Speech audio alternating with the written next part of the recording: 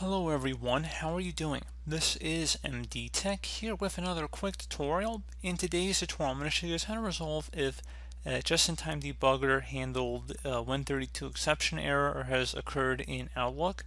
So this should hopefully be a fairly straightforward process here, guys, and without further ado, let's go ahead and jump right into it. So what we are going to do first is open up the Start menu, type in Control Panel. Best match should come back with Control Panel listed right above App. So go ahead and left click on that. Set your view by to large icons and then locate the System option. Just left click on it one time. Select Advanced System Settings on the left side. Select the Advanced tab if it isn't automatically directing you here. And then underneath Performance, Visual Effects, Processor Scheduling, Memory Usage, and Virtual Memory, select the Settings button. Select Data Execution Prevention. And you want to make sure Turn on DEP for Essential Windows Programs and Services Only is selected. And once you're done with that, go ahead and select OK. Select OK again, close it here.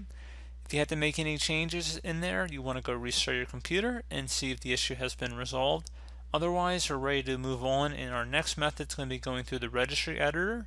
So open up the Start menu, type in Reg Edit. Best match should come back a Registry Editor. Right click on that and then select Run as Administrator. If you receive a user account control prompt, select Yes. Now before you proceed in the registry, I would suggest you create a backup of it, so if anything went wrong you could easily restore it back. And in order to create the backup, it is very simple. Just would go and select the File tab and then Export. File name, I'd recommend naming it the date that you are making the backup. Save it to a convenient location on your computer, and export range should be all, so make sure it's set to all here. And if you ever need to import it back in, very simple, just would select File and then Import and navigate to the file location. So again, pretty straightforward. And now we're ready to begin. So we're going to start by double clicking on the HK local machine folder. Do the same thing now for the software folder. Same thing for Microsoft. Locate .NET Framework.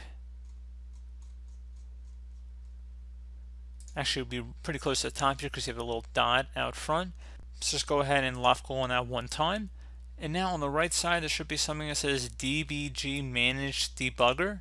You want to go ahead and just right click on that and select Delete. Select Yes.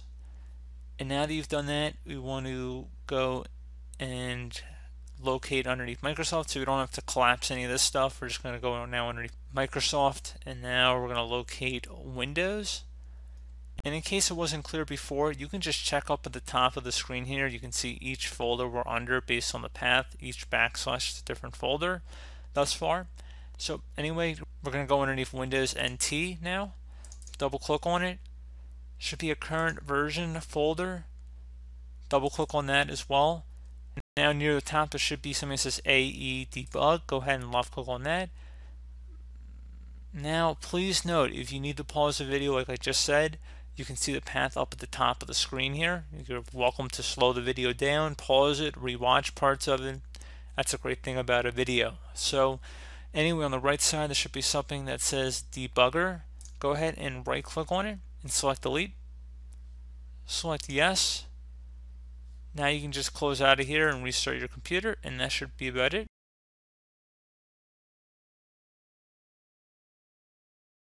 You can also attempt to reinstall Microsoft Visual Studio 2010 or whatever version you're having the problem with. That could also be a cause for this too.